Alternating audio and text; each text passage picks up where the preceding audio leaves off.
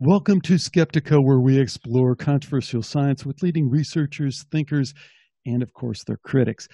One thing that especially fascinates me is things hidden in plain sight, things that are not obvious until someone points it out. And then once they do, you're like, yeah, I kind of knew that. It's hard for me to imagine a better example than the stars in the sky and the universal stories that are told about those. I mean, why all the epic myths? Why the heroic warrior god adventures? And why the heck are all civilizations from all different parts of the world telling the same story? Think about that last one for a minute. So there's this ancient guy in Polynesia sitting on a surfboard looking up at some random blob of stars, because that's what they look like to most of us. And he's telling the same sacred story as some Viking in Iceland who's buried up to his waist in snow, and the same story that some African tribesmen hold sacred as something that's been passed on forever. That's not supposed to happen. That's not explainable by our current understanding of how anthropology works. We don't have any archaeological evidence to support why all these civilizations would be connected in that way. Well, today's returning guest, David Mathisen, has almost single-handedly changed the way we think about stars and the star myths associated with them and this hidden in plain sight kind of thing that I just talked about.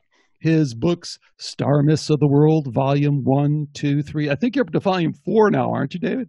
Yeah, Volume 4 is Norse Myths, and it was published in 2018, Alex. You got to see, I'm one volume behind. Hard to keep up with this guy. And he's got a bunch of other books that we'll introduce you to. Excellent books. Overwhelmingly clear, convincing, I would say at this point, undeniable evidence for the universal star myth hypothesis. But what's really cool, and I know I'm going on here for a while, but I wanted to get it up to this point because what's really cool about today's interview and what we're going to get into is the messages behind those myths. So if we can get to the point of saying, yeah, that seems pretty undeniable, then we ought to take the next step and say, what might be the message behind it? I mean, if there was some great teacher, and just put a pin in that for a second, who took the trouble to spread this perennial wisdom throughout our world, throughout ancient civilizations, throughout our planet, then maybe we ought to figure out what they were trying to tell us. So that's what we're going to do today with fantastic guest, star myth master David Mathisen, who I have total respect for as a fellow seeker on the path. I pranam to you, even though in typical Skeptiko fashion of inquiry to perpetuate doubt, I'm probably going to have some contentious points with you on a couple of these issues, but that's the kind of stuff I like to do. The level 3 discussion beyond the kind of usual stuff. It's so great to have you back, David. I'm so glad you initiated this because this whole conversation has taken on a life of its own that I am really, really excited to get in the middle of. So let me step back and say welcome and thank you for joining me. Well, thank you, Alex, and thank you for that kind and generous introduction. So the conversation that we will have will be different than any other conversation because you'll bring out questions from your experience and background and perspective that nobody else can. Oh yeah, you can count on that. Hey, as I told you, I'm kind of into my Skeptiko Jeopardy phase, which has really been fun for me. I hope people are receiving it well. And that's what I thought we'd play today as a way of kind of framing up this chat we might have. And for those who are listening to the Skeptiko Jeopardy board, here it is: stars, purposely concealed, authentic self, the spiritual path, contact modalities. On that wall, myth versus history, academia, and ancient aliens. Now, we really probably ought to start, even though I did a long introduction, with stars, because that's what this is about. And On your website, your excellent website, I picked up three phrases that I think are kind of key to the whole thing. So I explained what the star myth thing is, but please do it in your own language. And the three words are verifiable, universal, and profound. Profound invisible realm that it opens us up to. So maybe you want to kind of take off on that. Great. Yeah, I'm already liking your format. So I'll take stars for 100,000. And if you hear, that's it, 100,000. I like the way you up the ante, buddy. That's it. Go right? big. This is a game where you can only win the money. You can't actually lose money. I can't lose 100,000 with this question, can I? Good. So yeah, I've got my dog is calmly sitting nearby. He likes to be nearby. So if you hear any distracting noises, don't blame me. It's he's in his place. So star myths, the phrase I like to use is that virtually all of the world's ancient myths, scriptures, and sacred stories, as you said in the introduction, are based on a system of celestial metaphor. And people sometimes say, what are you talking about? Well, to make it even more precise, I would say virtually all the characters and episodes of the various myths, whether it's the myths of ancient Greece, the Norse myths, myths from the Pacific, like you alluded to in the opening, or from the Maya, or from North America, Africa, Australia, virtually all those characters and the episodes can be shown to be based on specific constellations. The problem that many people have in getting their minds around even what I just said is it's very difficult for most people to envision the constellation because we haven't been taught the constellations. That might be in a different square on Jeopardy. But for one reason or another, if I say, even to somebody who maybe reads astrology columns every day, if I said, can you sketch out the stars of Sagittarius or the stars of the constellation Gemini, they might have a difficult time actually sketching out the stars, the outline, or even pointing them out to me in the heavens, even though they know very extensive knowledge about the system of what Gemini represents, or what characteristics are associated with Gemini. Right. But well, David, I mean, just to interject, and you do this all the time. I mean, the modern understanding of those constellations are that they must have been really, really bored and had a really wild imagination, because to look at those random patterns and see what they see doesn't make any sense. That is the modern interpretation of it. So you kind of have two levels to bridge there. One is people are dismissing it because it's like, I can't see those things up there. And then number two, even if you pointed it out to me, I'd say, well, it's just kind of silly from a bunch of people who are really bored and had a vivid imagination. That's right. Sometimes the term pareidolia comes up, seeing shapes in the clouds. Well, we all can do that. Pareidolia is the human tendency. Some say it was an evolutionary tendency to see faces, because if you're an infant, a smiling adult face could be your means of sustenance. So we kind of start to see faces everywhere. Oh, look at that tree. I see a face in it. There's a term for that called pareidolia. Carl Sagan actually talked about it in this essay he wrote called The Demon Haunted World, where he said, people kind of imagine demons, it's kind of an angels, it's kind of a outgrowth of pareidolia. So I'm trying to put the full weight of the anti-argument, and I'll actually even say one further. We have to bridge even a third thing from what you said. You're right. How do you say, oh, that's just pareidolia. Dave, you're just seeing some shapes that you see. I don't even see those. I see different ones. Who's to say you're wrong, or you're right and I'm wrong? But even further, excuse me, I swallowed like a piece of dust. Even further would be to say, now, it would be very unlikely for a culture in Polynesian islands scattered across the Pacific to connect those stars the same way as ancient Greece on the entire opposite side of the globe, without any contact. I mean, not too many people in academia would allege that ancient Egyptians were in contact with ancient Maya or ancient Polynesia or Pacific Ocean. And some constellations, people could say, well, you know what, the northern crown is very distinctive. It looks like an arc. I could see that being imagined as a necklace or a crown in many different cultures, because humans wear necklaces. We all have necks. They wear crowns. We all have heads. That constellation, I could see that cropping up. But some of these connections are so arcane, so obscure, and some of these constellations are very difficult to pick out, even if you know what you're looking for, that it would be very hard to argue that around the world, people imagined the same constellations and imbued them with the same characteristics. And yet that's what we find in the myth. So I'm setting up an even higher goal or high jump that I have to try and jump onto. And yet this is just what the evidence overwhelmingly suggests. Yeah, exactly. I mean, you don't even have to get very far into this. I mean, you are truly, you're a researcher. I mean, you used to teach college there at West Point, right? So that's right. You understand academia. You understand what it takes to convince, a body of intelligent people.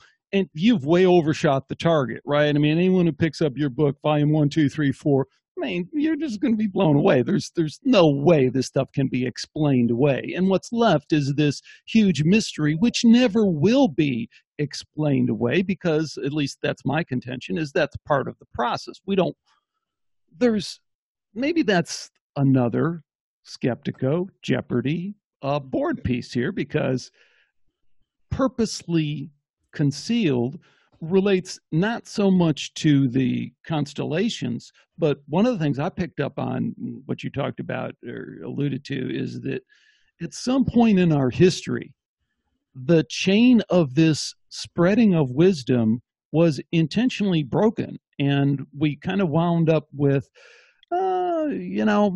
this disconnect from this esoteric wisdom. Do you want to touch on that at all? Yeah, so this is a big part of the story. And when you say we, it's almost worldwide at this point, but really you had up on your Skeptiko Square, Jeopardy Square, Roman, and it primarily happened, I would argue, in the Roman Empire, in places that the Roman Empire conquered. And those other parts of the world that didn't get conquered by the Roman Empire, such as India or China or North America, Central America, South America, the Pacific, stayed more in touch with their quote unquote original instructions, their ancient wisdom. The term original instructions, I'll give credit to Peter Kingsley, an author that people might want to check out. Peter Kingsley writes some very interesting analysis and fantastic books. The original instructions of every culture. Wouldn't it be nice if we were all still in touch with the original instructions? But what happened at some point, and this is not really debatable, is something called literalist Christianity was instituted in the Roman Empire. How it went from a small group to Emperor Constantine declaring that he was a Christian, and then eventually declaring that Christianity was the official religion of the Roman Empire, and some successive emperors between Constantine and Theodosius kept upping the requirement to where, okay, Christianity is an official religion. Okay, now we've got to get rid of all the pagan gods. Okay, now we're going to shut down the temple at Delphi that had been in operation for at least 8 centuries, maybe longer. The Eleusinian mysteries of Greece, they were still going. The Eleusinian mysteries had probably been going for 800 years or more when Theodosius shut them down in the late 300s AD. This is all historical, pretty indisputable. Some people might dispute it, but it's pretty well established that the Roman Empire became literalist Christian that in itself is a bit of a head scratcher. If you're a Christian literalist, you would say, well, it's God's providence. It would be pretty hard to take over the Roman Empire Well, by force. we have to throw in there the kind of counter explanation for what's going on with Constantine and the Romans. And it's uncomfortable for people because it sounds so conspiratorial, but to me, it's the best way to line up with the facts. One, the church, quote unquote, that Constantine establishes is really an exact reboot of the Roman existing system that they have with the 12 pillars and the 12, whole thing. And then further, this is ushered in with serfdom, right? So rights of all the subjects are taken away. You can no longer own land. You can no longer even choose what job you have. You have to choose the profession of your parents, and all these other restrictions that basically turn people into slaves. And in turn, what you get for that is eternal salvation. Oh, here, we now have this state religion that we're going to support, and you're going to follow it, and then you'll get yours in heaven, I'll get mine now. So, I mean, you don't even have to be that cynical to see this as a massive kind of social engineering, social control kind of thing. And certainly, even if you have a hard time wrapping your head around that, then you just fast forward and you see how it plays out. I mean, that's exactly how it plays out. So even if you don't accept that that was the intention from the beginning, it's kind of hard to deny that. Well, yeah, that's an interesting way of putting it. I might not choose the exact same words in my description, but I'm generally agreeing with what you're saying, because that is what grew out of basically. I mean, some questions to be asked would be, well, why would you do it with Christianity if you've already got the pagan gods, so-called, or the ancient gods and the Vestal virgins and all the different institutions of the Senate was kind of the protector of the traditional religion in the Roman Empire. But all those gods that you mentioned, we know, we're pretty familiar with the correspondence with the gods of ancient Greece. Zeus goes right with Jupiter. In fact, Zeus pater means father in Roman or Latin. Zeus pater, or Jupiter, Zeus the father, or Jove the father, corresponds directly to Zeus. And they were very comfortable with this. Mars corresponds with Ares, Venus with Aphrodite. And even when the Romans would be fighting the Germanic peoples of Northern Europe, you can read the accounts. There's plenty of texts and surviving accounts where they would say, oh, well, they have this god who corresponds to our Mars. They have this god who corresponds to our Hercules. They had no problem seeing around the world that there were, around their world, that the gods of other peoples, even under different names with slightly different clothing or characteristics, or maybe facial hair, Odin has a beard, whereas Mercury doesn't, or, some slightly different ways of worshiping, they still perceive, well, this god corresponds to this god. And even today we have Thursday, Thor's Day, in Latinate languages or Romance languages, is named after Jove, Jueves in Spanish, or Miércoles, Mercury's day. That's our Wednesday, Odin's day. Really interesting. That correspondence was understood. So why did they have to get rid of that system, or what? Yeah, but hold on. I mean, that's awesome, and I'm with you on all that. But in there, I think is the answer to the question that you're asking. The reason that they had to do it, they didn't have to do it, but that whole strategy was a co-opt and conquer strategy, right? So they weren't interested in really assimilating with the Germanic people. That was just a way of butting up to them before they slit all their throats, right? So, I mean, they go in and they say, hey, you know what? We're a lot alike. you got Saturn, we have Saturn, you have all this kind of stuff. So, but then, I mean, the Druids are still going to be slaughtered, right? So it was mass extinction of the Druids. It's not like they really respected the religion. This is a Roman kind of deal. I mean, Romans conquer, that's what they're good at. So the fact that they did the reboot for Christianity, I understand you don't have to go there, or you don't go there, and you don't have to go there. But to me, that seems totally in line with what they always did. It's a kind of the bait and switch. Give them this, take it away. That's my take. Yeah, well, I mean, this is an interesting conversation, and it's not the area that I taught at the college level. So, professionals in this area might take exception to the direction that we take it. But I might suggest that the Romans had an empire that was very successful because they did things slightly differently than some other empires. They were actually very syncretistic or syncretic in that they would say they weren't really the cut everyone's throat when we conquered you empire. Certainly, I'm not suggesting they were cuddly and friendly. They were hardcore, very effective fighters, but they would generally say, hey, we'll set your gods up right here next to our gods. They weren't necessarily evangelistic with their gods. They, like I said, they would say, oh, well, we correspond him with Hercules. You want to have or her with Venus. You want to have a temple to Isis? And actually, the Isis mysteries became a big deal in Rome. And that's really coming obviously from Egypt. So it's really Christianity later on in the time of what you're talking about, the feudal system that was set up after Rome, quote unquote, fell. We could talk about that too. It was actually more convenient for these large families that now had lots of land to say, hey, let's get rid of these pesky emperors, because emperors are a pain. They're constantly overthrowing one another and causing havoc and having all these intrigues. And this emperor marches, this wannabe emperor marches in, gathers up a bunch of troops, marches in to attack the existing emperor, and it just messes up our economy. Let's get rid of that emperor, and we can have a much more lucrative system of collecting rents off of all this land that we've got. So,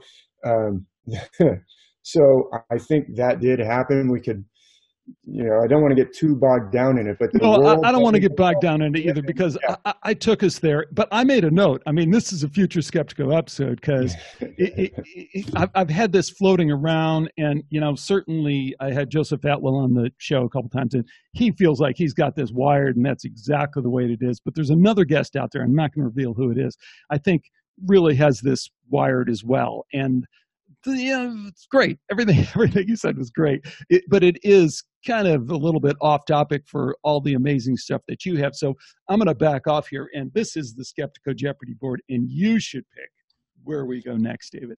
Great. Well, why don't we, just before we pick, we'll keep the listeners in a suspense for just a second. And there was another thing you said about academia having a hard time getting their arms around this. I forget exactly how you phrased it, but really I think it's in line with the Skeptiko mission statement of exploring paradigms. How do paradigms change? When you say, oh, David has written so much, I've written really over 5,000 pages of books. You say it should be just proven. Now, some people might say, but wait a minute, how many pages of peer-reviewed papers has David published? And I'll tell you, I've sent in some academic-style papers. I know how to write an academic-style paper, and I've been politely told this isn't very interesting, or this doesn't exactly fit, or this is, and I'm like, what do you mean it doesn't exactly fit? This is right in your wheelhouse. But the problem is, if it is outside of the existing paradigm, or if it threatens the existing paradigm, then it's going to meet with resistance. Not necessarily conspiratorial resistance either, but there are institutional types of resistance. Where if I've worked my way up through academia through all these hurdles that I have to go through, and now I'm a tenured or nearly tenured professor. If I start talking about a paradigm that says there seems to be a similar thing, or even a common system being operated in ancient Egypt, and the sacred stories of Australia, sacred stories of North America, or even sacred stories of the Norse, that causes problems. If I were to show maybe connections between the stars and the Greek myths and stay within that system, that might have some interest. But the minute you say this appears to be a worldwide system, that threatens to explode the existing paradigm. And what happens with paradigms shift over time. We know this in science. We can see, let's say, plate tectonics, introduced in 1906 by Alfred Wegener, was ridiculed. And people said, there's no way that the floors underneath the sea could let those continents move around because they're all solid. Well, after World War II, with increasing technology and submarine sensing, they said, oh, look at all these ridges on the bottom of the ocean. Maybe this theory, finally in the 60s and 70s, it began to be accepted. And what I would say about a paradigm is it will explain usually a lot of things, but there's always this like outlier. I call it the little bag of parts. This is a metaphor. If you've ever taken apart an engine or tried to fix something in your car engine and you put it all back together and you got a little Ziploc bag full of nuts and bolts that are left over, you know you didn't put it back together exactly right. You're like, whoops, how did all these things fit in there? Well, these are like the anomalous evidence that shows that the paradigm is not put together completely right. And eventually someone will come along and say, if we put it together this way, all those bolts would fall into place. All that anomalous evidence would fall into place. And this happens over and over, I would argue, in the world of paradigms, right? Hey, on the paradigm thing, I mean, that's all well and good, and we got 250 shows.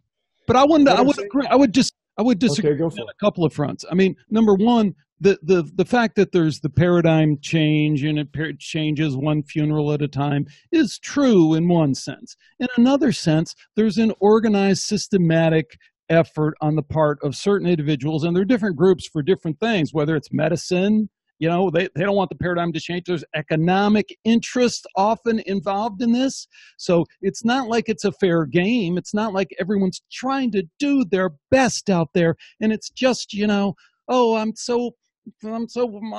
ego of my thing. No, it's organized, controlled, it's systematic. And with regard to this latest thing, I mean, what amazes me and what has happened over and over again, just on the recent episodes of Skeptiko, I'll have guests on, and they're fantastic guests, and they've done all this research. But you got to do this silly double talk kind of thing. You got to say, you've done great considering you've been in academia for 30 years, and you got to hold to some bullshit line.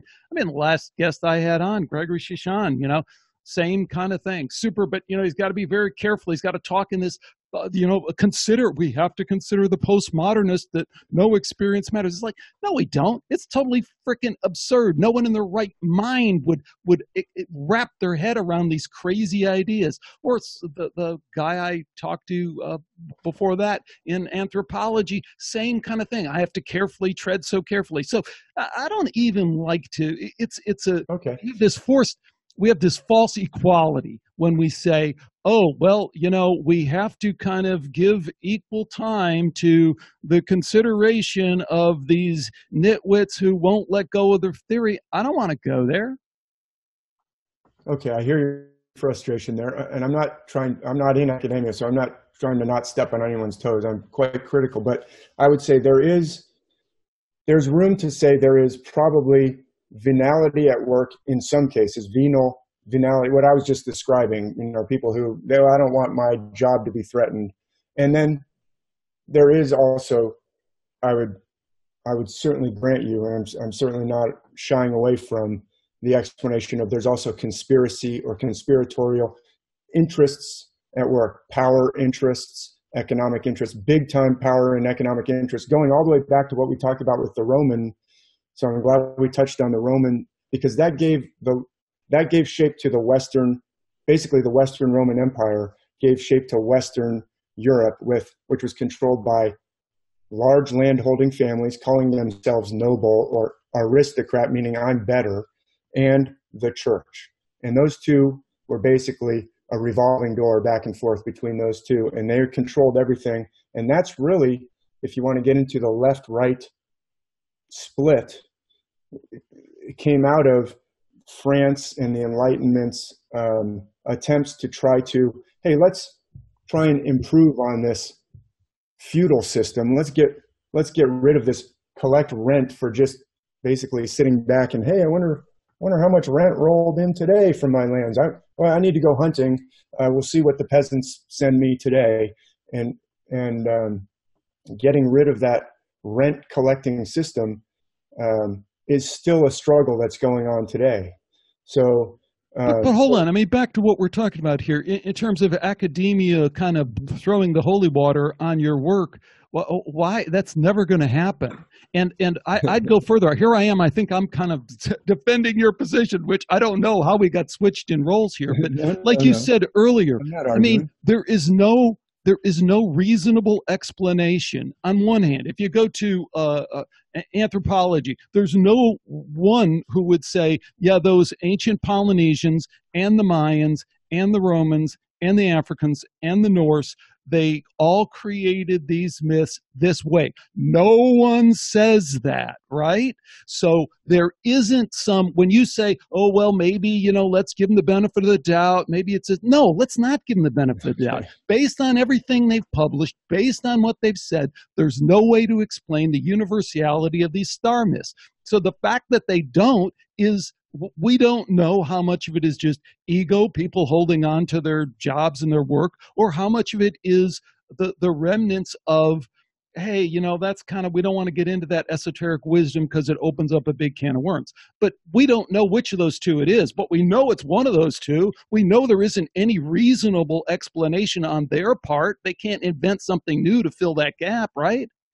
Right. So no, this is great. And I don't think we're arguing against each other. I think we're building the point up from the friction of our conversation, of our minds working on this question. So I would say, number one, my work certainly threatens the literalist Christian paradigm, because it shows that, what I said about the characters and events of the myths of the world being based on the stars can be shown with overwhelming amounts of evidence for the characters and events in the Bible, which has been, even up to a couple hundred years ago, it was actually dominated academia to where you couldn't argue against, let's say, the flood as described in the Bible, or the age of the earth. And so there's a tremendous backlash that happened against that within academia. But anyway, this threatens that, but it also threatens, so you said, well, there's nobody talking about all this, because there's really no way to explain it within their current paradigm.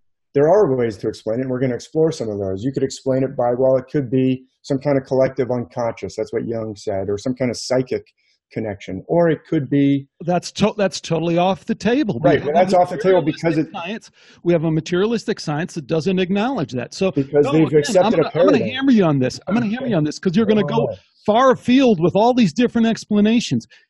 I get into this all the time with my other stuff. Inside the paradigm, there's no way to explain this, period. Why do we have to try and let them back in the door? Well, here's what's happening. Let me go back to my engine being put back together wrong metaphor. What I'm holding up is not just a little bag of nuts and bolts. I'm holding up things like, here's a crankshaft. How do you forgot this? And they're like, yeah, but my paradigm is working. And I'm like, yeah, you're firing on 3 cylinders out of 8, and it sounds awful, and it gets terrible gas mileage. And they're like, don't mess with my engine. I'm moving forward down the road. And I'm like, you're on 3 cylinders. And Göbekli Tepe is another giant like drive shaft or flywheel that's been left off. Göbekli Tepe is 6,000 years at least prior to earliest dynastic Egypt, and it's beautifully precise stones aligned with celestial alignments, by the way.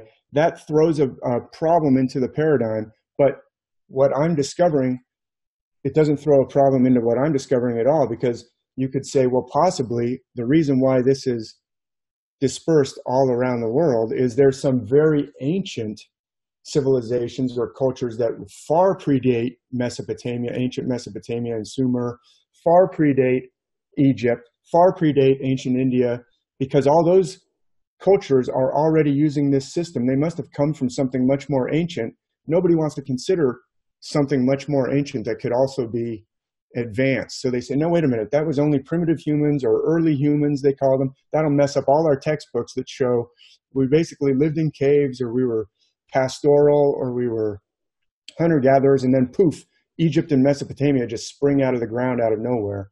And they would say, well, Dave, you're obviously, you're exaggerating that a little bit. But basically they say that, yeah, we just all of a sudden, those cultures received what they had from somewhere, probably far in the past. And that would help explain what's going on around the world. But that's also outside the paradigm. But the paradigm is going to have to change, because Göbekli Tepe kind of recently, late 90s, early 2000s, threw a giant crankshaft into like, hey, how are you going to explain this? And so far the existing paradigm cannot incorporate it. And the existing paradigm has a problem with what I'm talking about too. And that's why it's almost like when somebody's paradigm is threatened, there's like blindness that actually sets in. If your wife is cheating on you and it will take over your whole world, your gut is going to know it before your mind admits it. You're going to actually be blind to the evidence, while your gut is like, I know something's going on.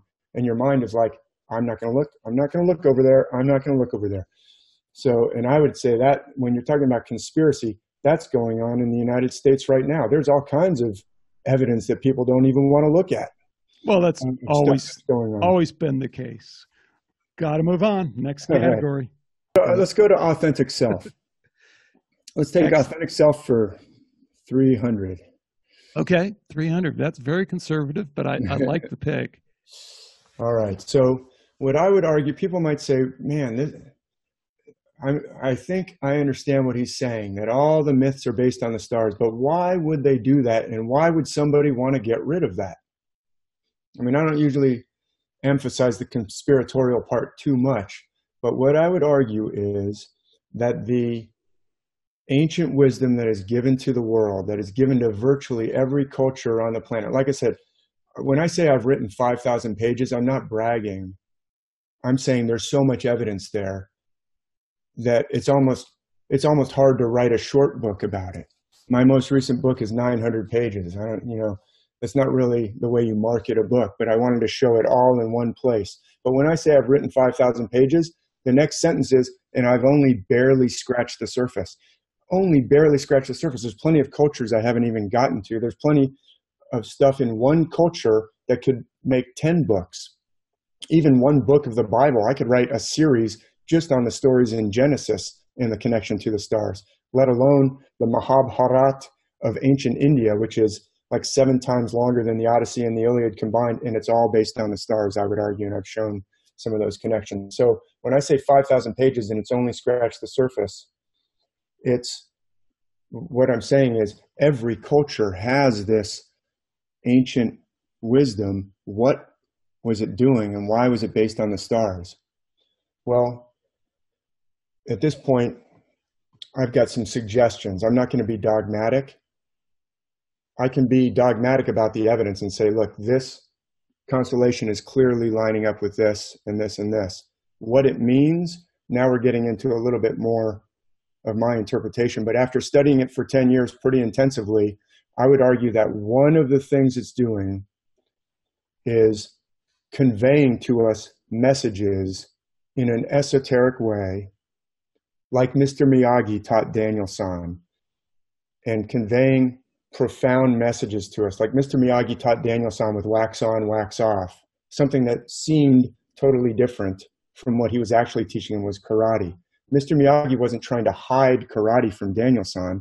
He was trying to explain karate to Daniel-san, but it involved some things that were profound, that were invisible, so to speak, hard to grasp. And by the way, Daniel-san also came from, he wasn't a very trusting individual, because he was a very doubting individual, and he'd been burned a lot. He was, I might even argue, traumatized and isolated from who he really was. But David, the natural question that rises up is, yeah, who would do this? Yeah. And why would they do it in that way? Right. Right. Because hold on, because you talk about this. I've heard so many interviews with you, and we did an interview before, and it seems like we get up to this point and we talk about all this great stuff and reintegrating with yourself and the twins, and isn't that this, which fantastic stuff. I'm all into that. That's me, man. That's me, non-dual spiritual seeker. But what you're saying really begs these questions of who would do this in such a manner as this? Because if we accept your 5,000 pages, then this is like a very human kind of teaching. You know, this allegory with look at the stars. When you look up here, remember this story, and then this story, you should apply it this way.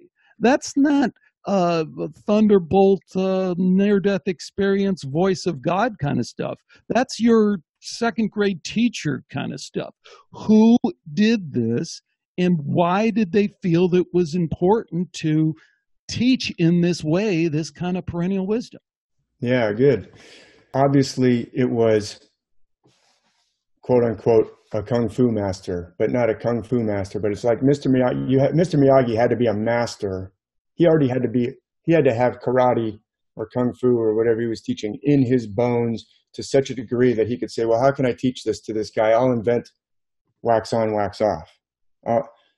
You already had to know profound things to come up with this system.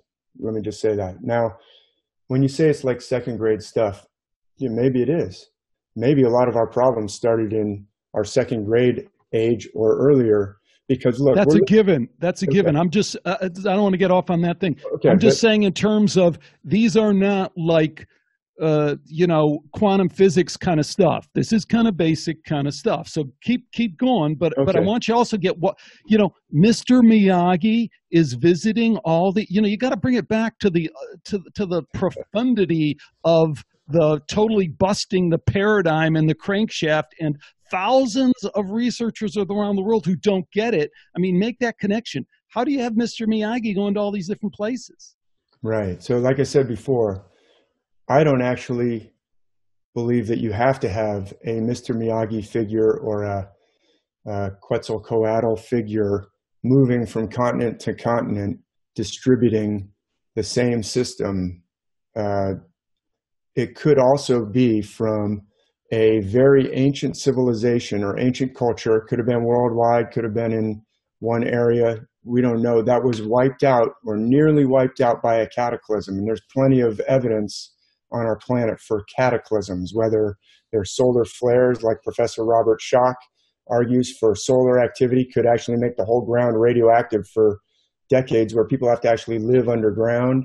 Could have been some kind of impact from some sort of object in outer space, like Graham Hancock and Randall Carlson have been talking a lot about recently, that caused the remnants of that cataclysm, who had their memory of all this very profound and advanced, and maybe they were also technologically advanced. I mean, we see all these giant stones all around the world.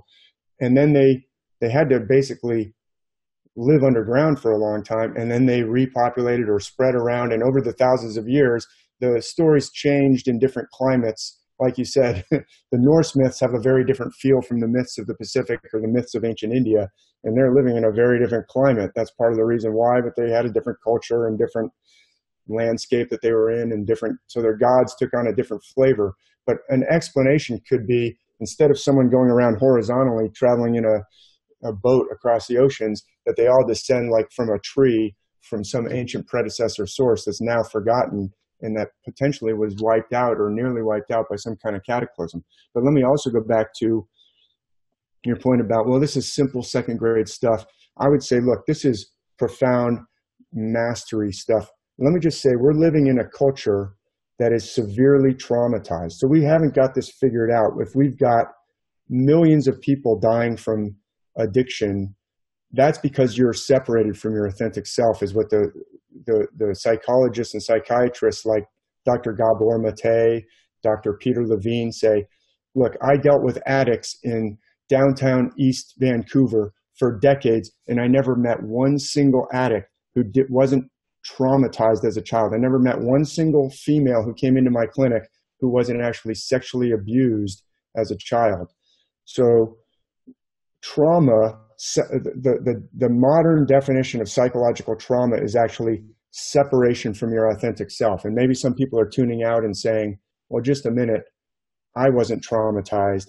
The society we have that came from that society that stamped out all this ancient wisdom is a society that traumatizes you, whether it's on purpose, conspiratorial, or just the way it got set up. It traumatizes people. And even if you didn't experience, I would say almost everybody experiences trauma, but if the ancient myths are talking about reconnecting with your authentic self, then it must be even part of the human condition that we lose connection with our authentic self. And I would say that'd be great if you learn how to connect with your authentic self as a second grader, but I would say there are CEOs of corporations, successful billionaires who get paid, $300 million a year, who are separated from their authentic self. So this isn't a small problem. This is a huge issue. That's why people take yoga or get into meditation, because they're trying to find their authentic self. And I would say the myths are part of that ancient system to point us on how to reconnect with our authentic self. So it's like a huge issue, and it'd be great if you learned it by second grade. But a big part of the problem is we're all still struggling with that. That's what I would say. Well, how's that? Does that, I mean, we can get into why. I'm all about authentic self. Okay. I'm all about reconnecting with my authentic self. I'm all about the non-dual path, which is the authentic self in yoga, right? So it's like there is the you, and then there's the outside, the doer, and you are not that. But this is my personal kind of 24/7 spiritual path kind of thing. But what interests me and is challenging to me as well is that we have to connect that with the world that we live in. One thing I thought was interesting about the traumatization is we live in a world, you are part of your culture from the beginning. And I mean, you're going to have to deconstruct that in a way that we can understand it. But you were in the military, you served, and then you taught. And there is an ultimate truth to what I have up on the screen. You want me on that wall, you need me on that wall, is real, right? So one that's real is that I live in my phony baloney lifestyle because someone else is taking care of that messy, killing people around the world to quote unquote keep me safe. And if I don't like that and I don't like the way they're doing that, then I can do it a different way. But history isn't very kind to people who aren't aggressively protecting their right to exist. Moreover, when you talk about trauma, forget that for a second and take about what I've heard people say. We live by the descendants of people who engaged in hand-to-hand combat and murder on a mass scale. They were the winners, right? So whether it's the Vikings that came in there and just mass killed everybody, or Genghis Khan, who, or the Romans, behead the 10 heads and leave one alive. I mean, we are the descendants of these mass murders. So there's enough trauma there. So I'm just not comfortable with quickly putting all the pieces together because of the Gemini constellation has some esoteric wisdom that we all should have gotten on from the beginning. Okay, interesting. Lots of stuff to dive into. So let me talk about, you talked about we're all in society, and therefore, we all get a bunch of stuff laid on us, whether you went into that particular part of society, like the military. Yeah, I graduated from West Point. They use some stress-based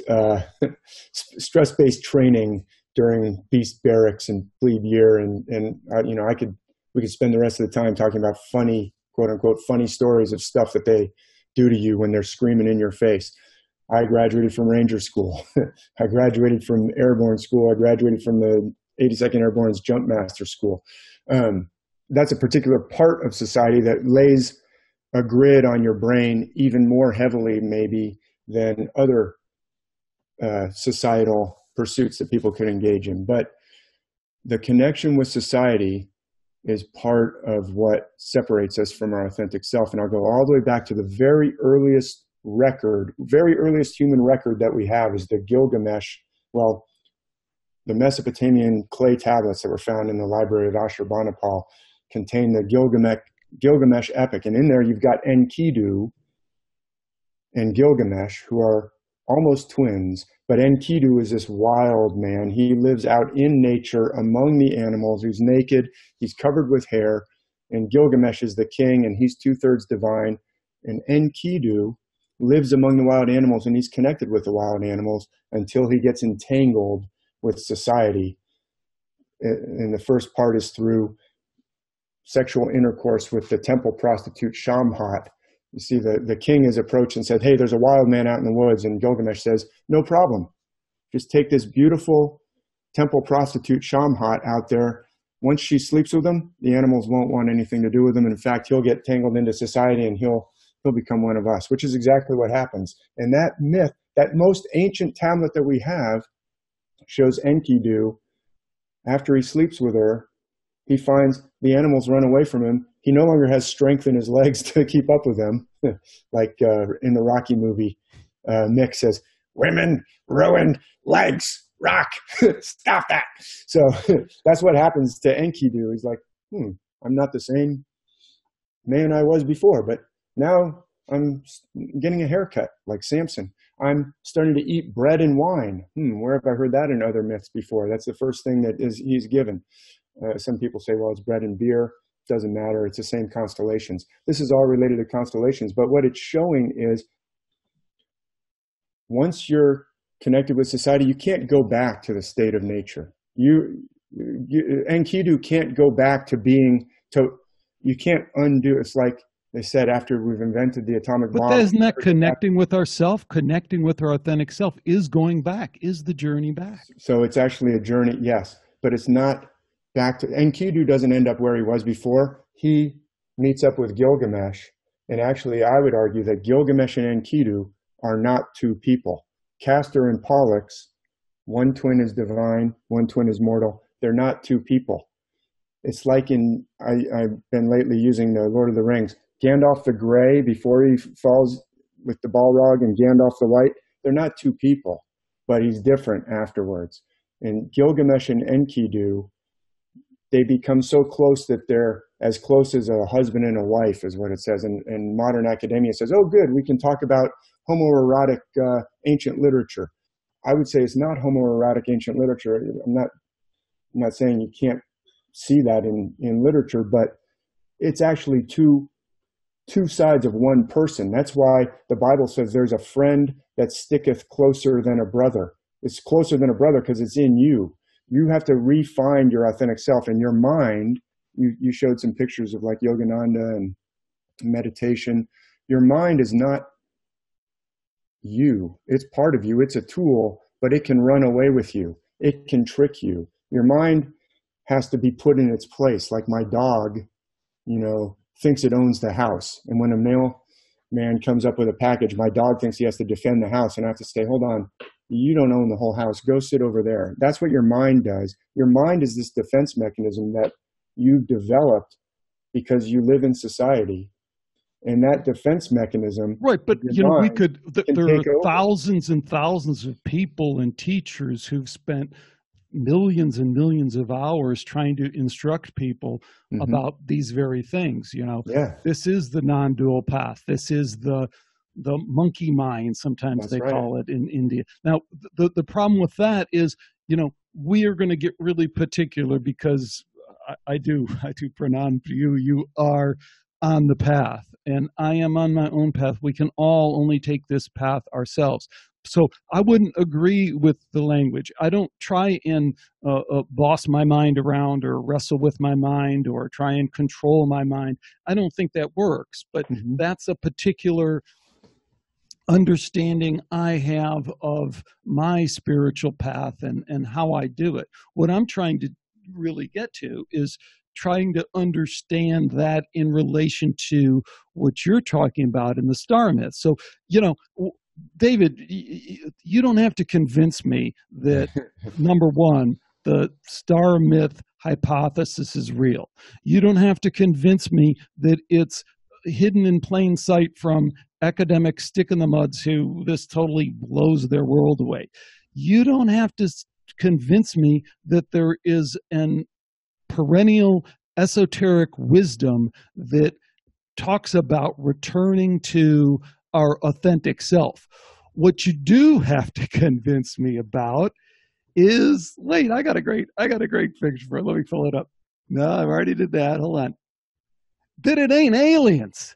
Okay. It's like I got up on the screen. I'm not saying it's aliens, but it's aliens. Okay. So, but wait, Alex, we jumped ahead to a new topic before you let me address some of the stuff you said at the start of this, where you said, I don't believe you have to boss it around, or that's not how it works for my mind.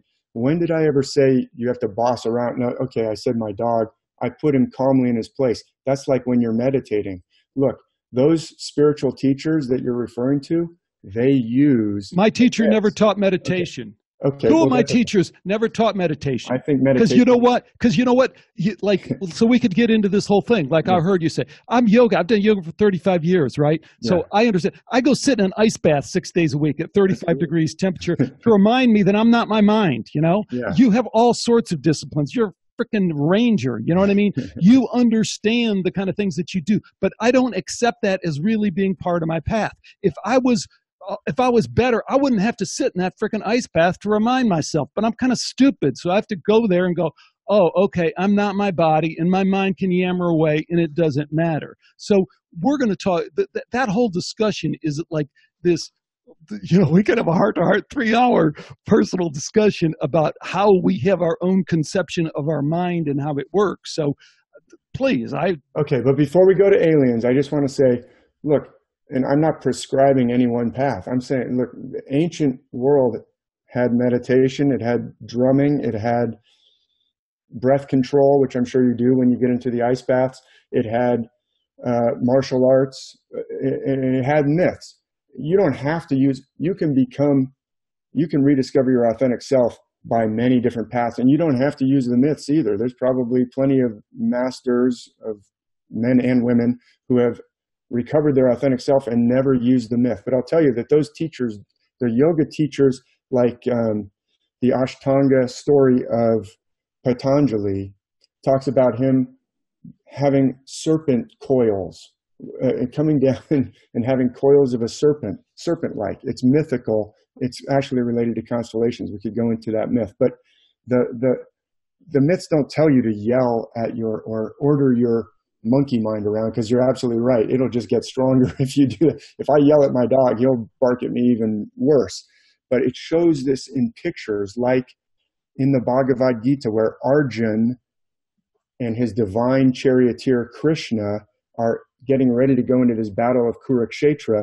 Arjun is seized by doubt and wants to withdraw, just like doubting Thomas and Jesus, or just like in the story of Eros and Psyche. Psyche has all these doubts, and she loses her connection with Eros in this ancient Greek myth. And Thomas, Jesus doesn't restore Thomas by yelling at him and saying, what a crappy disciple you are. You're the worst one. You were so full of doubt. And Krishna doesn't restore Arjun from his doubts in the Bhagavad Gita by saying, you're fired, Arjun. You're not even going to be in this battle. I'll handle it. He restores him. The way he restores him helps us to understand the proper relationship between our higher self or our authentic self and our egoic mind. Our egoic mind is full of doubts because it's racing ahead into the future or into the past and going all over the place. And our authentic self is just who we really are. It's our essence. It's our be here now mind. I get that. It's the and so what I'm saying is the myths show that in pictures, and it's extremely helpful. Show that in pictures. I don't disagree with you. Some people relate to allegory. Some people relate to myths. I relate to this in very simple, logical terms. You are not what you observe. Anything you observe, that can't be you. You must be something else. Uh-oh. Light bulb goes off, there's another part of me that I didn't realize, non-dual part. So, hey, myths are great, stories are great, throughout all the, the link that I think you're making that is important here is that you've done this exhaustive, important chronicling of these star myths and how they're connected to all these ancient civilizations, it is not at all surprising to me that those myths correspond to spiritual teachers, past, present, and current, present, I guess is current teachers who are saying the same thing from their personal experience. They're not saying, oh, this was passed on to me. They're saying, no, I sat here, I meditated, I came to this realization, and the realization matches completely with what you're saying the myths say. So to me, again, we're maybe I'm taking too much of an adversarial tone here, but my point is that's the point that interests me. You don't have to teach me about authentic self-integration kind of thing. I mean, like I say, I'm 24/7. Tell me why, where that's coming from, who and why these star myths that we can date back that far, why they exist. And maybe you felt like you handled that when you said you sit in a place where you say there was some ancient civilization and they wanted to do that. I would then even ask, but then that generates to me an interesting question. Why would they do that? Because at the same time, if you really look at some of the evidence that's come up about Mars, right? It looks like from a number of different points of reference here, one being the remote viewing of Joe McMonagle, who I think is like one of the top remote viewers in the world, Secret Spy number 000. And then I just interviewed Courtney Brown, who's currently a remote viewer, both same thing, independently, remote view Mars, ancient civilization, maybe our ancestors. And then I got John Brandenburg, who I interviewed, and he says, hey, I take it from a physicist standpoint, ancient traces hundreds of millions of years ago of a nuclear explosion on Mars that has all the signatures of a bomb. So I just throw that out because it establishes another data point. There is the potential that there are some ancient civilizations that are off planet. There's one that's close by.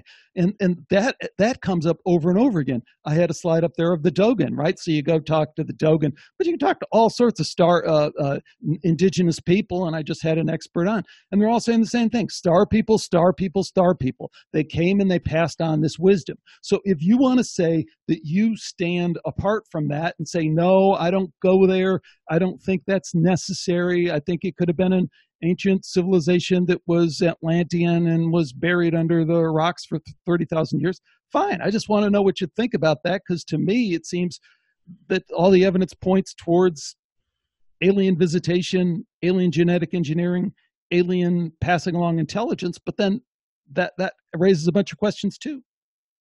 All right. So once again, I do want to get to the thing that you ended with, but the thing that you said at the very beginning of this question that you're framing, you said, I got it. I'm 24/7. So you don't have to convince me about connection with the authentic self. But I would say this ties into the whole story, and we'll get to aliens in a second. It ties in because we are not living in a society. I would say these myths were given to uplift men and women, prevent oppression, prevent tyranny. There are people who would argue with me about that and say, no, these myths are meant to bind you into religion. But hold on. So, okay, yeah, good. I think they're there to uplift people. It's great that you're 24/7, but there also has to be a societal component. We want to uplift others as well. Or we should at least be saying, wait a minute, off of the 101, and at the off-ramp, I see tent after tent after tent of people who are homeless. What's going on? Our society is not, we're not all 24/7 reconnecting with our authentic self. Our society is actually engineered to disconnect you from your authentic self. So you're looking for solutions outside of yourself by consuming this or buying that, or maybe the next person I date will solve my problems. And it's outside of you. And we're endlessly rushing after a solution that's outside. But David, a lot of people are going to point to you and say, what are you talking about? You are part of this military-industrial complex that has us dominating the world and living our phony baloney lifestyle by basically oppressing everyone else in the world. And that's what we've done. Now, you want to stand apart from that? I mean, I don't know. I'm certainly not in the military right now, and I wasn't one of the guys at the top. I'll tell you that. They weren't I'm a asking, part of it. I'm a they part weren't of it, and I asking. was never in the military. All right. But I don't want to give up everything. You know, by virtue of the fact that we don't want to give up what we have, I just that's a whole other discussion. And when you start talking about societal changes, there are a group of people who've always stood aside and said, "You guys can go play whatever game you want with this world. I am not." I am in this world, but I'm not of that world. That's the only thing that makes sense for me. Because as soon as you want to start going handing out money to people in tents, then you got a bunch of other people. I mean, I don't know how you solve that problem. If you want to go there, let's go there. But it doesn't make a lot of sense to We me. can go there, but let's go back to the military point. There's a proper use for the military. There's a proper use for strength, violence, or force, and swords and spears, and now we have rifles and other things. And that's to protect people, protect the weak. If I am protecting other people, if someone is about to be raped or murdered and I come in and stop them, that's a proper use of force. If I'm using it to go around and rape and murder people, that's an improper use of force. And I would draw a distinction between those two things. And when I was in the military, I thought that the US Army was for defending democracy, peace, and freedom. By the way, I had not yet learned all I've learned about the myths. In fact, I hadn't even started down this path when I got out of the Army. And I'll tell you that what I've learned about the myths have changed a lot of the things I believe. I was a literalist Christian at that time. I'm no longer a literalist Christian. I no longer believe that the military is being used for defending peace and freedom and democracy around the world. If you want to go there, we can go there. But the military is not being used to protect this country. It's being used to take over other countries and take their resources. Afghanistan is not going to invade us, and yet we've been there for 18 years. But what I'm saying is, I don't disagree. I don't deny that there's a proper role for force and militaries. My favorite of the ancient myths is probably the Odyssey. Odysseus was a badass fighter, right? But Odysseus, we see in that epic, we actually see into his mind. We see his mind running away from him at certain points where he starts to panic. And then Athena shows up and inspires him, and he stops panicking and gets back to the moment and actually survives. And time after time in that book, he would have perished when he met Circe. He would have perished when he met Scylla and Charybdis. He would have perished when he went down into the underworld, all these different times, but he had help from Hermes or help from Athena. What is that?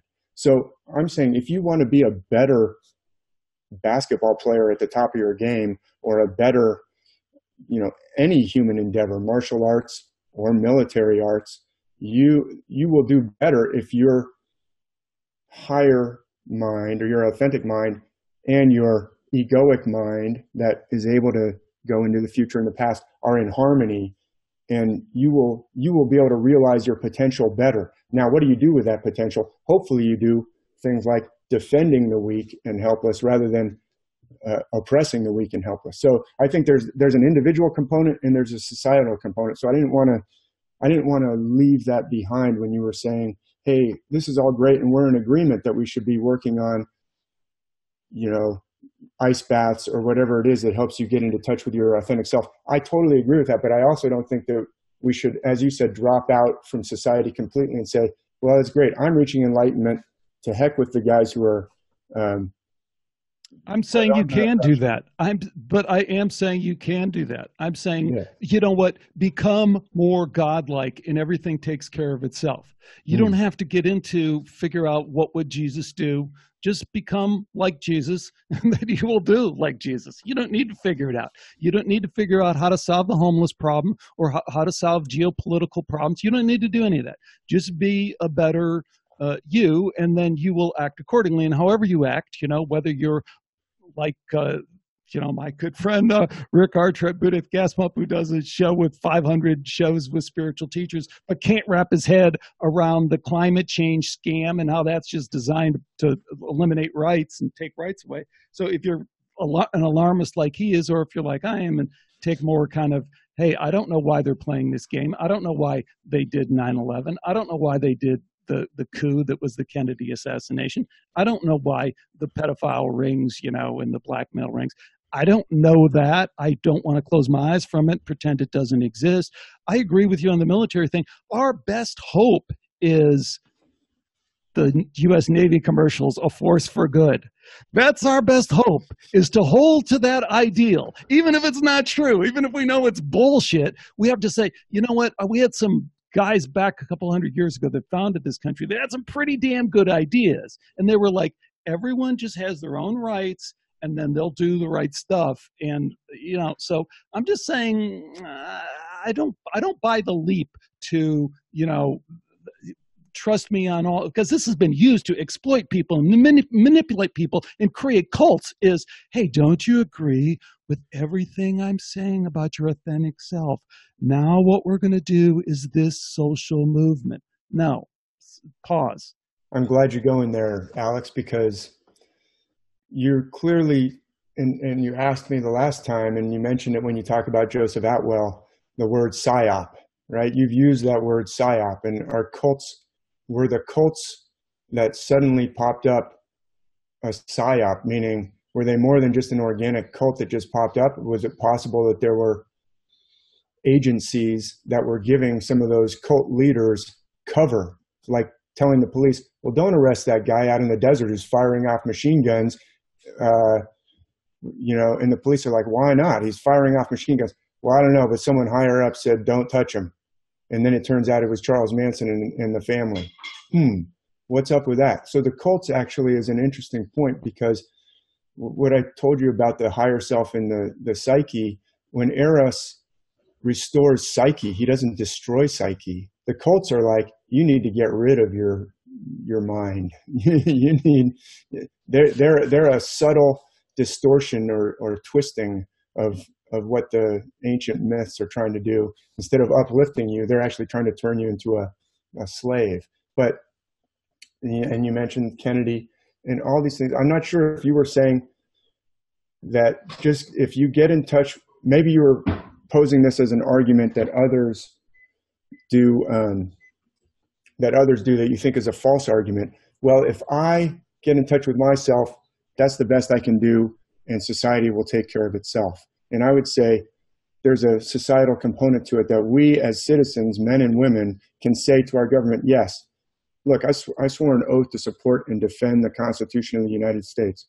I'm totally dialed into the Constitution of the United States, but I'll tell you that things that are going on, like the invasion of your privacy when your iPhone is listening to you or Facebook is writing down your conversations, is a violation of the Constitution of the United States. And Facebook as a corporation gets certain privileges from the government, such as limited liability, such as a corporate charter. And the people of the United States can say, you know what? I don't really like corporations taking all my data and listening to every single thing I say. I don't think that's right.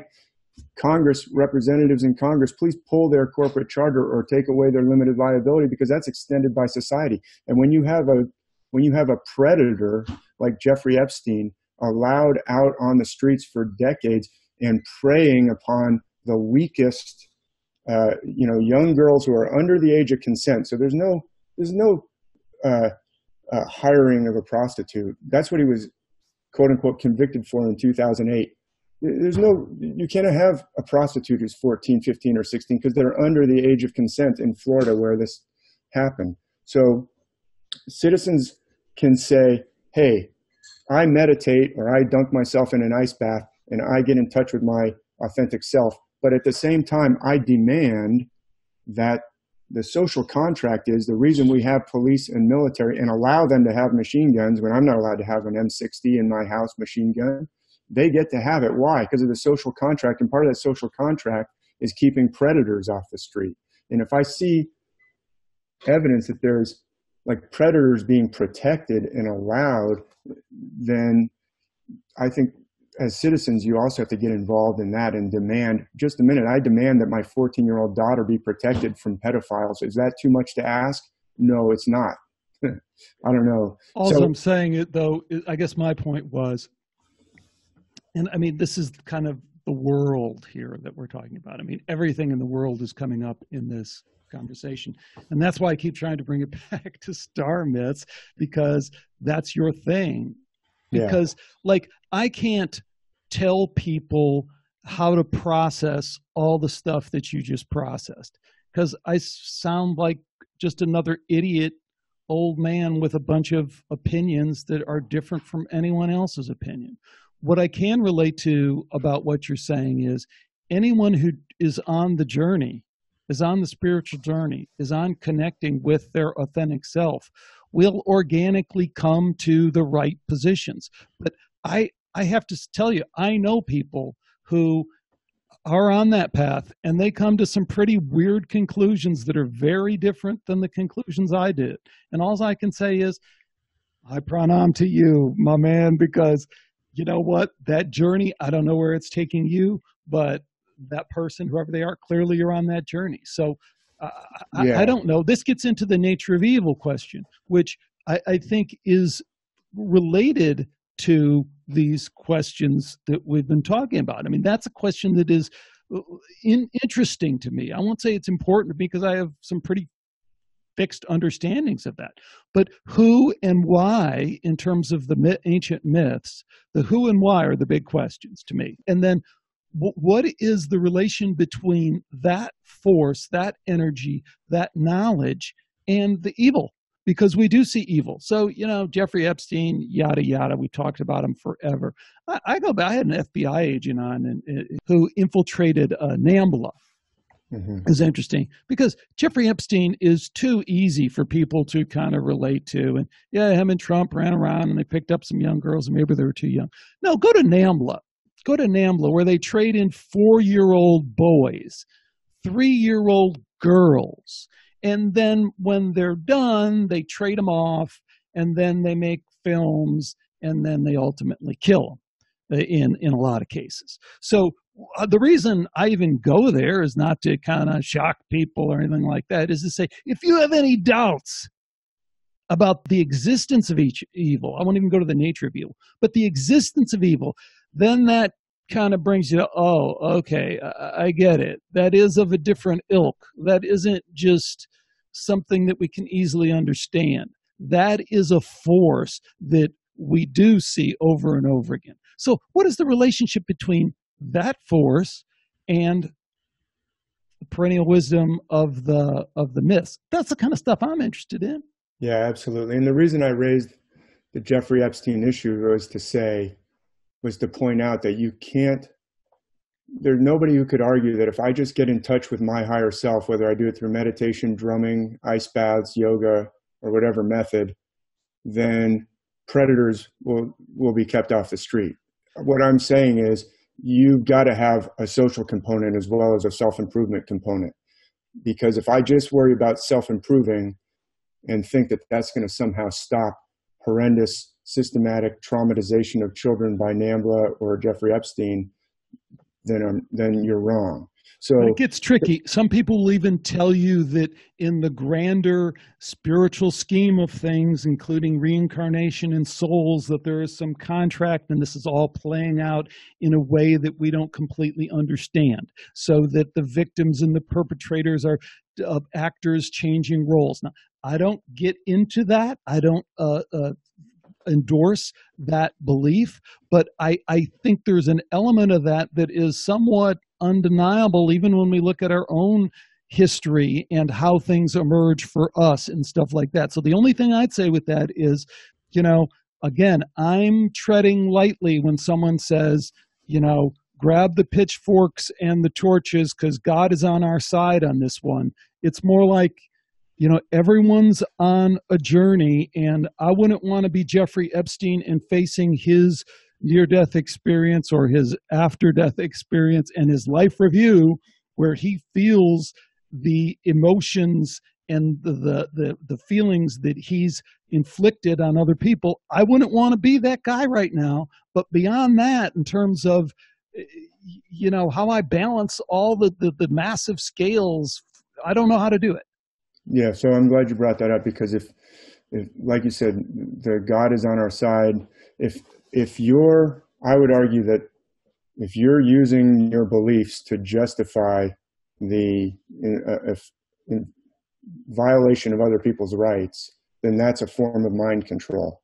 If you're saying, well, we can overlook the abuse and traumatization of those young children, sexual abuse, physical abuse, because of this passage in this scripture or that belief, then you're twisting it. Because the ancient myths show that the gods work their will out through men and women, that men and women are precious. Every single person is. So if you're using it to violate the rights of someone else, you're turning it upside down. And that's what I think actually happened with the imposition of literalist Christianity and wiping out the ancient beliefs in Europe, starting with the Greek and Roman gods, but as you said, proceeding to the Druids, then working their way up to the Norse myths, and then starting to jump the ocean and saying, oh, we better stamp out all the beliefs of the Maya. We better stamp out the beliefs of the North American, Native American nations. We better stamp out what's going on in the Pacific Islands. This has been a stamping out in order to excuse and justify. Well, see, I would say that the gifts of the earth, like oil that's under the earth, the ancient Greeks would say, well, that's a gift of Pluton or Hades. Everything under the earth, all the riches of the earth are given to that nation, those people that were allowed to be born there by the gods. And if I'm an oil company and I say, I want to drill in your country, and the people of that country say, great, that'll be 30% tax to us for the riches of the gods that you're taking out. And the oil company says, hey, politicians, could you take care of these pesky guys in that country who are saying we have to pay a 30% tax to them? Oh, no problem. We'll get our guy installed in there. He'll collaborate with us. We'll get that tax down to 2%. And if there's any pesky peasants in the way of where you want to drill, we've got ways of moving them out of the way too. So I think this is actually all related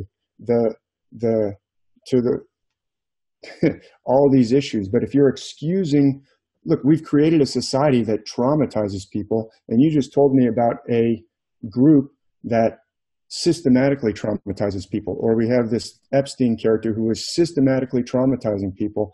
I'm saying you've got less resistance from the people if they're all traumatized. You've got less ability for the Constitution to work and for self-rule to stop predators if everybody's traumatized. So I'm not denying, far from it, that there's conspiracy type stuff involved in what I'm talking about. The traumatization of the world by literalist Christianity is a topic. They basically slaughtered all the Native Americans. They justified slavery and said, well, yeah, but David, we're talking about the whole world now, yeah, So we're going to get over to China and we're going to talk about the Chi-Com craziness, right? Which is worse in a lot of respects. I don't want to go to China right now. I don't want Chi-Com to run things. They don't have a literalist Christian interpretation. They jumped on the other bandwagon and are doing the atheistic communist bullshit. I mean, so to me, that I don't get the connection that you're making there. No, that's okay. Without getting back to the question that I'm asking is, no.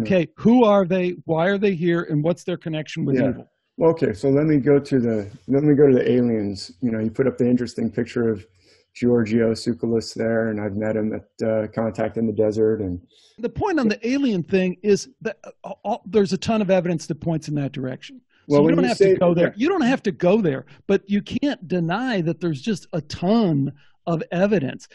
Part of your thing is that, and this is like another minor point, but it's one that I'd like to hear you comment on. We all understand that people are in Stonehenge and they're looking up at the stars. We get that. But one of the, it's a little detail point. It's a David Mathisen point. They weren't just looking at the stars. They were looking at the constellations, right? So constellations don't mean anything. There's no independent meaning of the constellations. Why do they build these megalithic structures to look at constellations? Well, because the constellations, as you're telling us, have meaning. Well, that kind of changes the whole thing, right? Because when you hear the kind of standard tripe about Stonehenge, it's like, well, that's, lunar eclipse and all. No, all that goes out the window as soon as you say that they were aligning with constellations. Same thing with the Giza pyramids, right? Orion, right? Oh my God, they line up Orion. Why that? And the other image I have up here is the Dogon, right? So you go to the Dogon people and they say, yeah, well, we did that because the star people from Sirius came down and told us that. So we have all this stuff that lines up and it all points in the same direction, ancient aliens, and then you seem super resistant to going there. Why?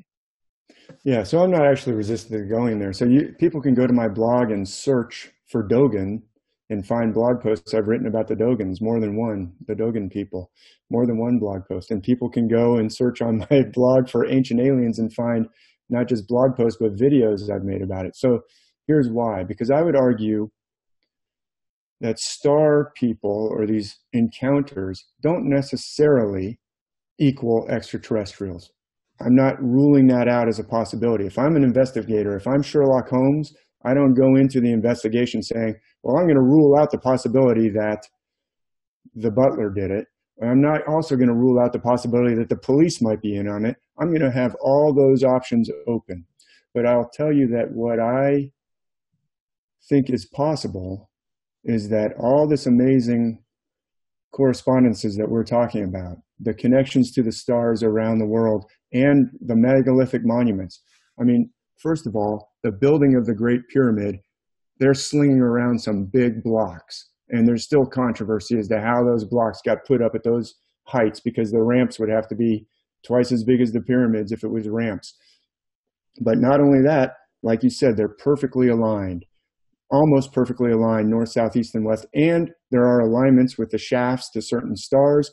And there's even, this is a mind blower, proportional relationships between the size of our spherical Earth and the size of the Great Pyramid. And people who are skeptical of that might say, yeah, Dave, there's proportions between your house and the size of the spherical Earth. We just have to find the right number to divide by, and we'll get the proportion. Yeah, but they're proportional to the size of the Earth by the number 43,200, which is a precessional number, which relates to the precession of the equinoxes, the precession of the stars, and it's very hard to even figure out the precessional constant. It takes years and years. But I still don't understand why you don't accept ET. You kind of brush past the point of, well, I'll get back I don't accept ET. It's like the evidence is overwhelming now. We have the DoD videos of these aircraft, and I had the guy on the UFOs. I don't know how people get to UFOs and accept that there's UFOs that do these things we can't do, that a human being can't do, and that they're powered by somebody, but you won't go to ET. I got Diane Pasulka. Jacques Vallée, who's no stranger in the... Had Jacques Vallée on the show. Jacques Vallée throws that stuff out there, and that's great, but that's just kind of one... automatically equal. Look, amazing craft doesn't automatically equal extraterrestrials. Now, I'm not saying... Fill in that gap. Fill in that gap then. Amazing craft throughout history. Bob Lazar, who now has come out and did that fantastic movie, and he says, yeah, here's the craft. We had it at Area 51. Here's how we studied it. Here's how I understood the propulsion to work. I had on Diana Pasulka, who, is a PhD, a teacher. She goes out in the desert. She finds the craft pieces because a guy goes and shows her, and there's all these kind of invisible college that knows all this stuff is going on. I just had Maria Rodwell on last week, who is a counselor for 30 years and helps people, talk about traumatized, helps people who are traumatized by their contact experience. So, unless you want to just take all that and pack it up in a box and just throw it all away, then you got a big problem if you don't accept ET. This idea that people throw around, they just throw out Jacques Vallée and they're like, okay, so now I can go on like ET doesn't exist and it's all fairies. No, you can't. Hey, this is great. So I see you're passionate about this, Alex. Let me ask you this. Would you discount the possibility that some of the UFO hype and activity after World War II was a psyop? Can that be considered as a possible explanation for some of it? Because let me tie it back to the myths. Hold on. So hold on. You asked the question. Let me answer it. Of course, everything is a psyop. Everything is a control. But what I just hit you with there is the physical evidence. So you might not like Diana Walsh Pasulka. Everyone does. I'm not saying.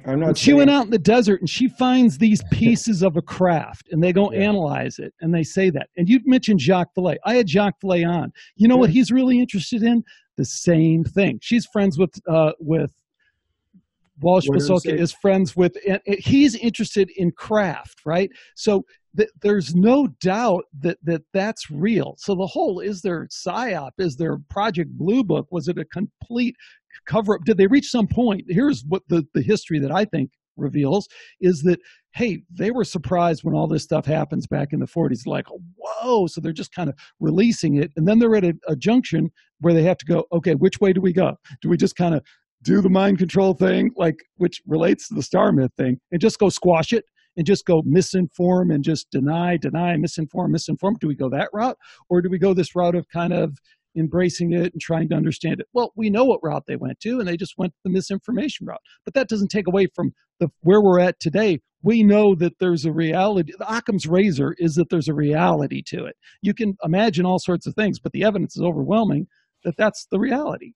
Let me bring my area of expertise into it, Alex, since, I haven't talked to Jacques Vallée. The reason I brought him up was because he says UFOs does not necessarily equal ET, at least not in every case. That's why I brought him up. But setting Jacques Vallée aside, I'm not relying on the authority of Jacques Vallée. Let me talk about the star myths for a second. It's undeniable that many members of the UFOs must be ETs all the way down through history rely on or point to the myths and say the crossing of the Red Sea was caused by a UFO. It parted the waters. Or the vision of Ezekiel is describing an alien craft, and yet in the language that they were trying to understand. And what I can bring, but I didn't go there. I'm not going there. But no, so I mean, I understand that. Ra'el tells you that when he was first contacted, they told him, come back tomorrow, the spacecraft with the tall alien, and it said, come back tomorrow, bring your Bible, and I'll tell you all the things that we did. So what? There's all sorts of alien cults. There's all sorts of alien beliefs, and there's the whole nuts and bolts. The whole Anunnaki and Sitchin and Velikovsky posits that a lot of these myths were a lot of these stories in the Bible. The sun stood still for 3 days. That was because of Venus was swooping around, according to Velikovsky. Or the Anunnaki described in the Mesopotamian epic. Overzealous. We get that people can become so married to their one kind of hammer that everything looks like a nail. Let's cut them some slack. Okay, because to me, everything in the myths can be explained as celestial metaphor. I can show you the crossing of the Red Sea. I can show you the Holy Grail. And so what? Show you the Ark of the Covenant. What does that get you, David? I don't understand where that. So what? You're back to to me though. You're just kind of back to pounding on the point that I conceded at the beginning. It's undeniable that there's this connection. So the question is who and why, and what is the relation to ET, and what is the relation to evil? So I don't deny it. Good. So therefore, when people start getting too close to what actually happened, we trot out, well, it's all because of ancient aliens. That'll lead us off into a rabbit hole. Well, you roll your eyes, but I'm saying, can we discount the possibility that, let's say, severe skepticism? Well, take me through your scenario. Where does that lead you to? If I can take you away from the uplifting power of the myths and say, well, let's take it back to, we thought it was all about these external characters such as Jesus and Moses. For centuries, we had them believing that it was literalistic. That kind of started to fall apart in the 20th century because of technology and other things going on. So people started to, our control system, I don't know why you're rolling your eyes, because if you plug ET into the orchestrator of your myths, how does that lessen your story in any way? It's like you're fighting it for no reason. Because now it's external again. And these stories are now about Well, it wasn't okay, about, they're not external. Where are they from then? They're energy. not external. Where are they from? They could be from the spiritual realm. It could be What from, is the spiritual realm? well, let's say that shamans or people, I know that term is overused, but around the world, there are people, there are institutions of the people who have contact with the realm that's not described by our materialist physics. Let's just talk about, for instance, you have an ayahuasca experience or a mushroom experience, and you're encountering and you're getting information that you wouldn't get otherwise. Or people don't need substances to do that. Drumming is used around the world, and drumming was actually outlawed by the literalist Christians. When they got up to northern Norway, they took away all the drums from the shamans. Right, but David, this is what I talk about all the time on Skeptiko, right? I got 200 shows on near-death experience not because I care about near-death experience so much as because it clearly crushes the materialistic paradigm, because now we have a medical reason for that. So but, go over and take the DMT experiments of Rick Strassman, and when they reach those other realms, ET is there as well as all these shamanistic kind of things. Well, there you go. So ET doesn't. Well, no, there you go. Not. I mean, you kind of substituted one thing for another, but it doesn't explain the fundamental question of why would spirits, if you want to just put spirits in there, like you want to take ET out and then you want to put spirits in. Okay, that's your choice. And then you want to put spirits in. Tell me why the spirits did it in this way and did it in the stars and then did it, with all these stories thread. I like your other explanation made more sense, which is, hey, it was some, you didn't say Atlantis, but like some Atlantean ancient civilization that went around in boats. There are two different explanations, Alex. I think we're actually in violent agreement because you just said we can get information from the other realm. So these star people, you said, look, there's been zillions of star people encounters around the world. Why did those star people have to come from the planet Sirius?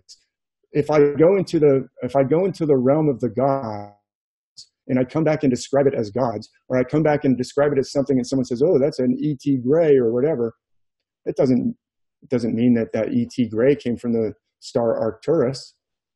I get you. This is the stuff I talk about all the time, but that's why I'm bringing it back to the star myth thing. And I keep bringing up the same question, and you don't, I guess we're not on the same wavelength or you answer it different ways. But here's the thing. It's like, why is this particular esoteric wisdom? Mm-hmm. And let me back up and say, again, Dave, you're the guy, you're the man. You're the one who's kind of stood against the tide and said, hey, all this stuff is connected and you got 5,000 pages and now we have to go, wow, he did it. He single-handedly has established and made that undeniable. I'm going to the next question, which is saying, I've talked to all these different people. I've talked to mediums. I've talked to near-death experiencers, out-of-body experience travelers, DMT, ethnogen kind of people, all these people, shamanic people, all these people who are accessing the extended realm. I've never heard any stories about this kind of thing. There's nothing like this in any of the other literature where they come down, if you will, that's maybe not right, where they come down and they say, we're going to put this in like a nursery school kind of book and say, here are the stars, here's the story, here's what to think about that. That is unique. There's nothing else like that. So why did they do it like that, do you suppose, from that extended realm, whether that extended realm was ET or not? Right. I mean, I actually think if we just take a breath, we are talking about, we agree about all this non-materialistic paradigm. And if you go back through my blog post, I talk about NDEs, OBEs, because to explain that invisible realm, it's like Mr. Miyagi explaining Karate Kid. Karate is invisible. The metaphor is karate is invisible. The myths are saying there's an infinite realm. You could call it the infinite realm. You could call it the dream time. You could call it the other world. I'm going to tell you about it. I'm going to use this broad canvas of the stars because they're perfect for explaining it.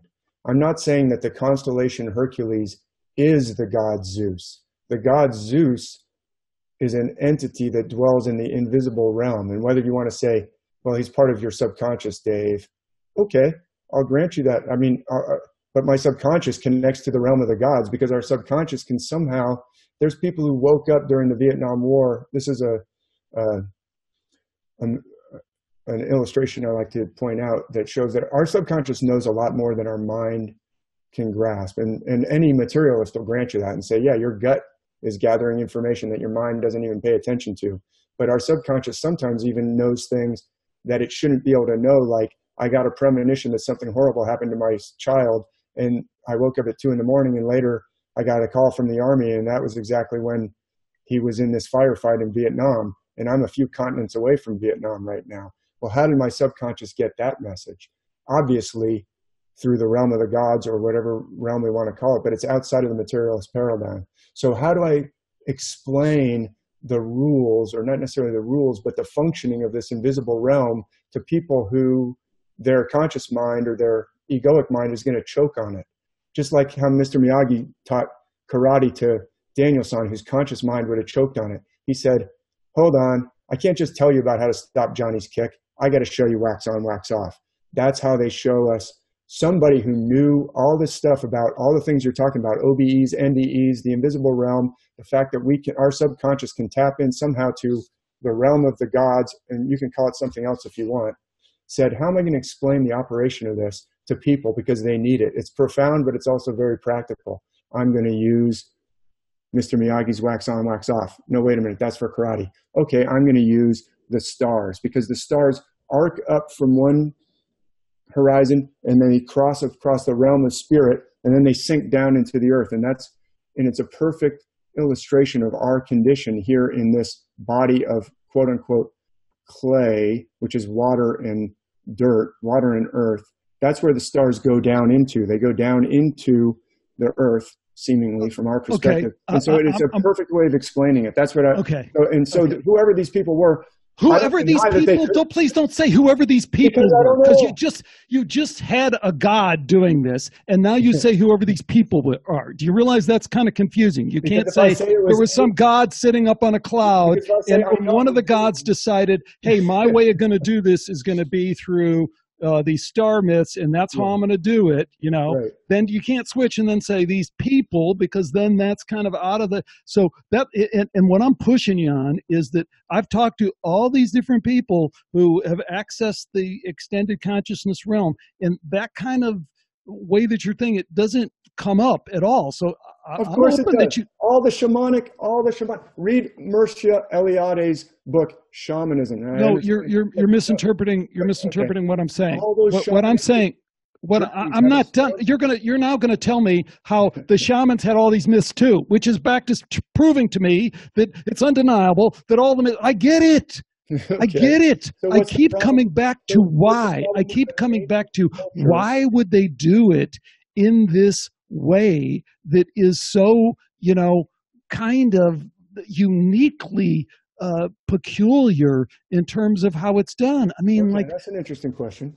But I've been asking it for a freaking hour. Well, I was in the infantry. I played football. I have a lot of head injuries. I need it explained to me infantry simple, man. So, look, I might not be the fastest one to pick up on the question you're actually asking, but what I'm saying is, why couldn't this ancient culture, this ancient sophisticated culture that was so much more ancient than the ancient Egyptians, the earliest ancient Egyptian dynasty or dynasty was ancient to us, but it was only 5,000 years ago. Göbekli Tepe, according to radiocarbon dating of the walls, must have been buried by 8,000 BC. So it was as ancient to the earliest Egyptian dynasty as the earliest Egyptian dynasty is to us, and probably more ancient. So this more ancient culture, I say whoever they were because we don't know who they were, but why could they not have been using shamanic techniques? And I know that word's overused, but these techniques that you talk about, the NDEs, OBEs, to tap into the realm of the gods and put together this system. Why did they put it together this way? The same reason that Mr. Miyagi taught Daniel-san that way, because our egoic minds, which is a defense mechanism for dealing with this world that we found ourselves in from infancy, it defends us. It's there. It's like doubting Thomas. Why was doubting Thomas so doubtful? Those doubts were his defense mechanism from getting burned. When they said, we've seen Jesus, he said, yeah, right, I'll believe it when I touch it. Our mind is a defense mechanism. Daniel-san had all kinds of defense mechanisms because he'd been hurt. He was full of doubts, and he was a very untrusting individual. And Mr. Miyagi said, the way to reach this kid is not through the direct route, it's through the indirect route. And the people who put this myth together, and I don't admit that it had to have extraterrestrials from the planet circling Arcturus, it could have been a sophisticated human culture that was tapped into this and said, how am I going to teach this? Well, we know that our mind, our defense mechanism mind that deals with culture, is going to choke on it, just like Daniel-san. So we're going to have to use the Mr. Miyagi route and go around.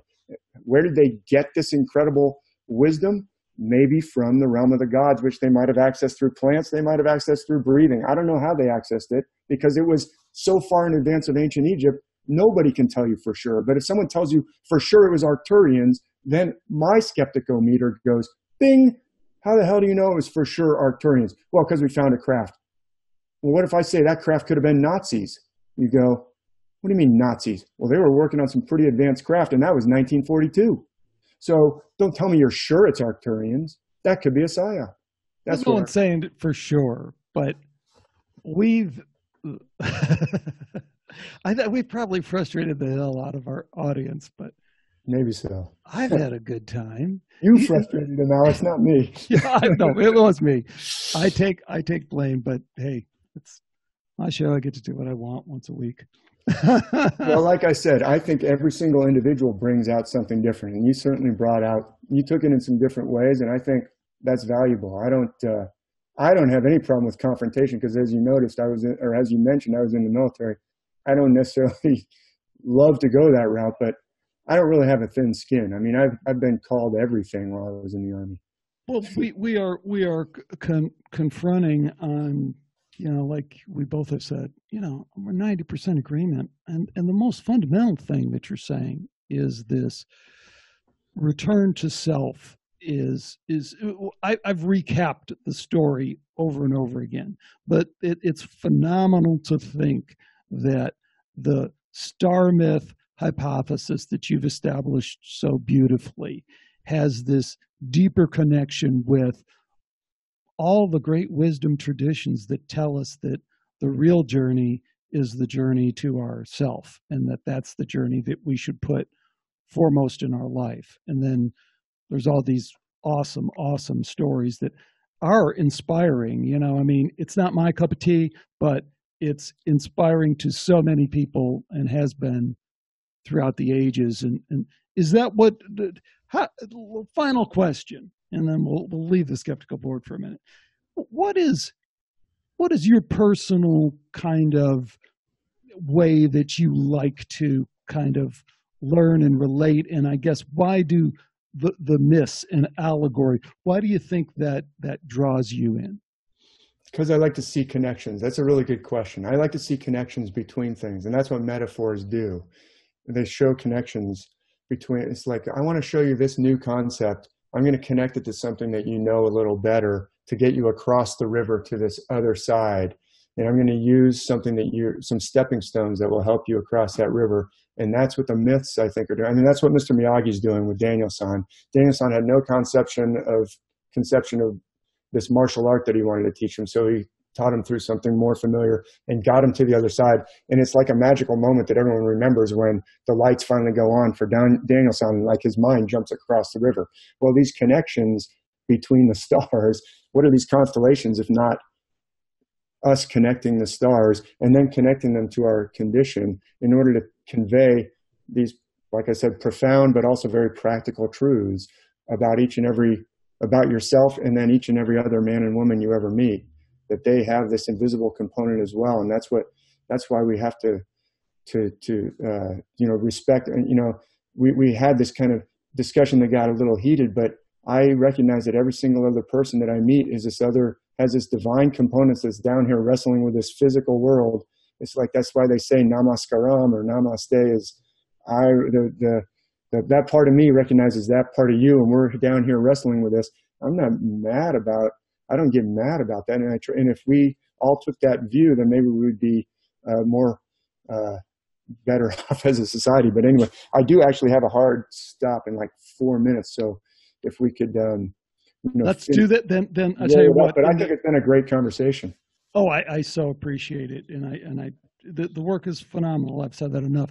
So, David, you write some, as you alluded to, some fantastic blog posts that cover a variety of topics. You podcast as well. So people need to check out these books to get the kind of background. But where can they stay more up to date on your kind of minute by minute stuff? Yeah, thanks, Alex. So I have a website that is called starmythworld.com. So if you remember Star Myths of the World, it's starmythworld.com. You can really just search for my last name and the word stars, and you'll probably stumble upon something. But starmythworld.com has tons of content, and there's 2 exciting events coming up. I'll be in October. I'll be at the Conference on Precession and Ancient Knowledge, where Robert Schock will be there, Carmen Bolter, Alan Green, Christopher Dunn, Walter Cruttenden. That's October 4th, 5th, and 6th. And there's a discount code if you want to sign up. Just put my last name, Mathisen, in the discount code. You get $50 off on that one. That's in Newport Beach, California. That'll be cool. Lots of great speakers will be there. And then there's another event in April of 2020. That one's almost sold out. It's with the guys from Grimerica. I know you know them. And also a couple guys from the Brothers of the Serpent podcast, a newer podcast, really interesting. That'll be in the high altitude desert near Bryce Canyon. We'll be going to Bryce Canyon to look at the stars, talk about the myths and all these topics that Alex and I just discussed. That'll be in April of 2020, and that's contactatthecabin.com. So you can check out the details there on that. It's almost sold out though. Awesome, yeah. David, fantastic. You're great, man. Thank you so much for joining me. Thanks for going in that direction and keeping me, under pressure causes you to articulate more clearly what you're trying to say. So I'm all for it.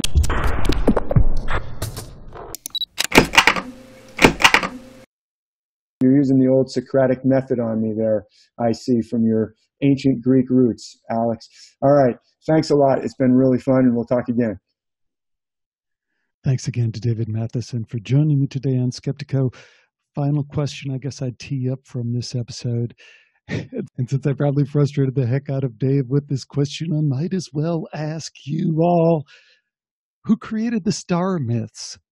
So if you've listened to that show, I don't need to add any more context to that, but I would love to hear your answer. The best place, if you're interested in interacting with me and other listeners, is probably through the Skeptiko forum. You can find it from the Skeptiko website, which is at Skeptik. And while you're there, of course, you can find links to all our previous episodes, over 400 of them, all available for free download. You just get the MP3 and you're off and can do what you like. Thanks so much for joining me on Skeptiko. I do have, I think, some really good shows coming up. I'm continuing to just kind of pound on these issues that are important to me. I'm trying to figure some stuff out. So this show might sound a little bit different from other book interview shows you hear, but hey, that's kind of my agenda, if you will. So I hope you stick around. I hope you share it with anyone you think would be interested in it. And until next time, take care and bye for now.